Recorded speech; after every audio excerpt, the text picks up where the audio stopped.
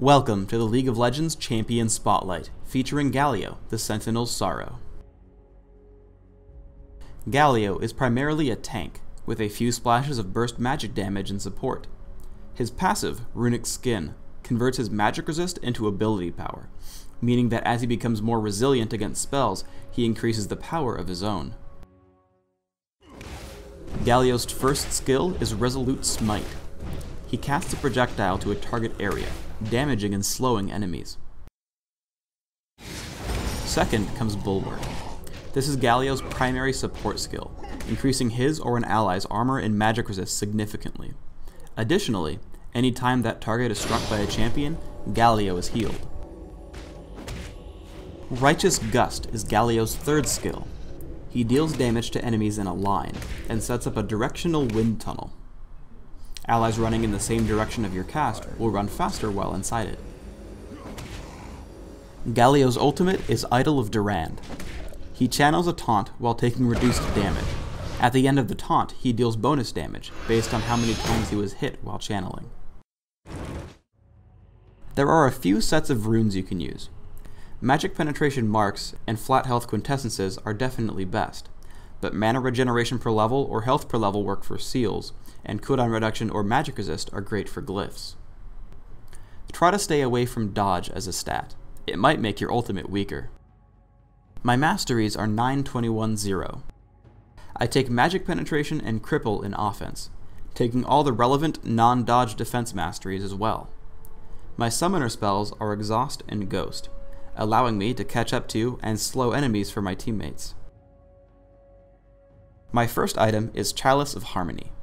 The mana allows me to spam more, and the magic resist feeds me ability power. For my first kill, I lead Malzahar with Resolute Smite. Combined with Righteous Gust, Karthus is able to easily camp on top of Malzahar to kill him. I run across Zilean and some friends in their jungle. Using Resolute Smite and Righteous Gust, I'm able to keep pace with him despite being assaulted by Udyr. As I channel Idol of Durand, Malzahar makes the mistake of walking into the radius. He is immediately taunted, and I get a double kill.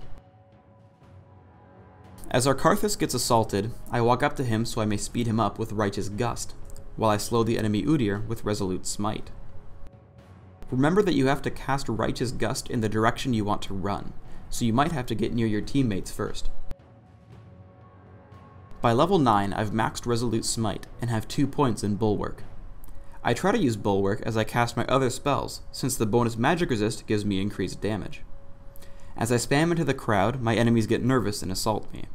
The mere threat of my ultimate is enough to force enemies to stun me, so always wait a little while to cast it.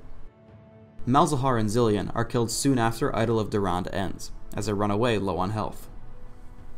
Noting that Mordekaiser has no way of killing me now, I re-engage to keep him entertained in the fight, giving us another kill. In the enemy jungle, I pull a lot of attention.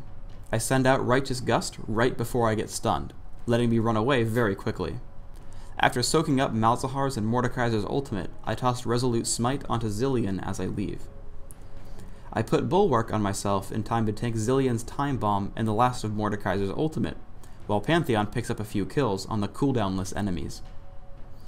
I max Bulwark after Resolute Smite. Not only does the armor and magic resist provide me or a teammate with exceptional durability, but I gain tons of ability power when I activate the spell. The duration is long enough that I can use the temporary buff to affect the damage of all 3 of my other spells. My next big items are Aegis of the Legion and Mercury Treads, both because they give great magic resist, but also to support my team and allow me to break off stuns to start my ultimate sooner. Near my tower, I face Zilean and Malzahar. Once Time Bomb and Malefic Visions are placed on me, I self-cast Bulwark just in time for Nether Grasp. Ultimately, I only lose 300 health. Landing Resolute Smite and Righteous Gust brings Zilean extremely low, causing him to use his ultimate as my team catches up. Once Pantheon begins Heartseeker Strike on Malzahar, I use my improved Exhaust to give him an easier kill. After the Aegis and Mercury Treads, my next big items would be Banshee's Veil and Guardian Angel. Banshee's Veil helps me get my ultimate off, while Guardian Angel helps me balance out my resists and is just overall a phenomenal tank item.